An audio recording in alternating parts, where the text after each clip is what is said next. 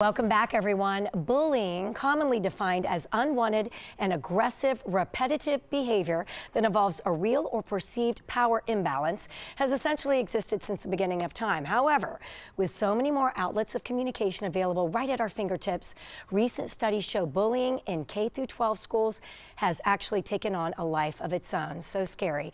Ahead of Anti-Bullying Day, we thought we should bring in parenting expert and our friend Susan Morley to discuss what we can do to be a part of the solution. Welcome back. Thank you so much for having me. Of course. I'm so glad you're here. And, you know, let's talk first and foremost about some of the statistics. Really scary now, especially because of social media. Yeah. So first of all, anyone who's bullied, the effects of bullying are often compounded and they last even after the bullying stops. Right. So it is very, very serious. Right. And we know that 160,000 students every day miss school because of bullying in this country. Oh my God. It's a huge, huge number. But even, listen, 2/3 of the victims, they become bullies themselves. Oh God. But here's the good news. When a school puts an anti-bullying program in place, they see reductions of bullying up to 50%. Right. So that's really important to get those programs in the schools. Absolutely. And what's the nature of the bullying specifically today? I know back in the day, you know, I had a boy picking on me, or maybe if it was two boys, it might be physical picking on violence. But what is it today? Is it more cyber, or is it kind of the old school things that we were used to? Yeah, well, unfortunately, yeah, I think it is both. Unfortunately, those old school bullying, it's still there. So I don't think that's going away necessarily. But then we have the added component of the cyberbullying. So the bullying, like what we consider old school bullying, that really happens during the day and in school. Right. But the cyberbullying, it's really 24/7, but mostly it's at night when the kids come home and they're logging in and they're seeing those comments. Oh, it's awful. Terrible. All right, and let's talk about how you say that bullying is different from just teasing. Explain that. Yeah, so I think this is important. So there's 4 things you want to look for, and you mentioned it in the opening. There's going to be a power differential. So the bully is going to have power, whether it's physical, like you said, or even just a social power over the victim. So that's the first thing. Something else is that bullies will use fear to control their victims. Right. So the victims are really, truly frightened. Also, it's repetitive. So the bully is picking on this child over and over and over again.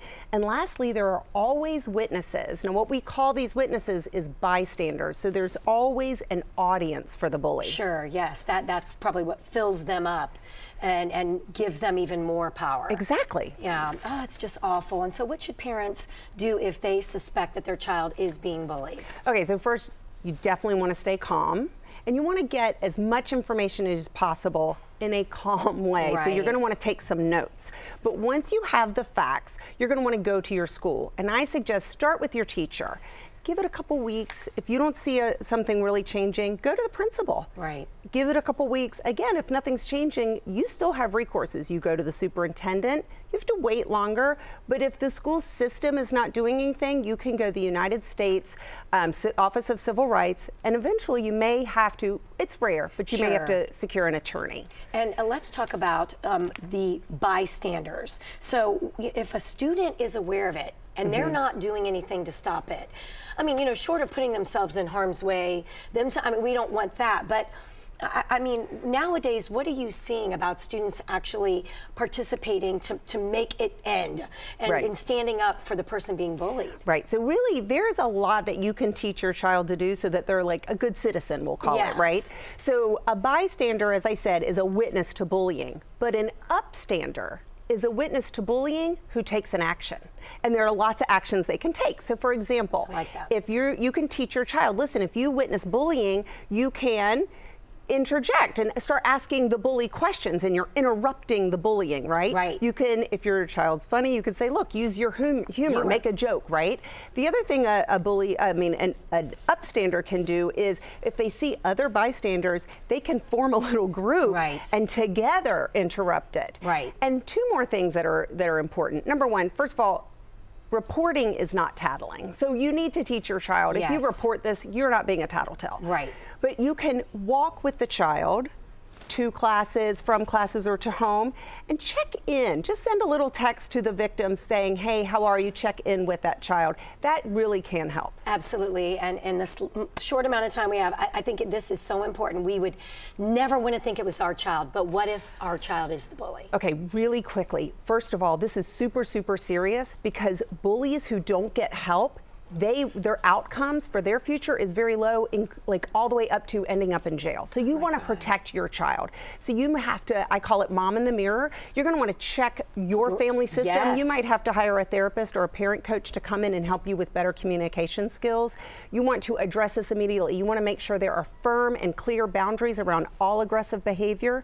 You need to make sure you're communicating with the school and set and maybe give consequences if they break those firm boundaries. Oh, absolutely. Thank you so much, Susan. Always love having you, and it's such an important topic.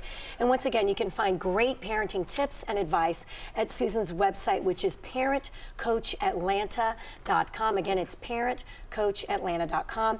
And this whole segment will be up on our Atlanta and Company website, atlantaandcompany.com. If you even want to show your child, I think it's imperative that we do just that for more information to arm them with the right tools they need. So thank you so much. Thanks, Christine. So important.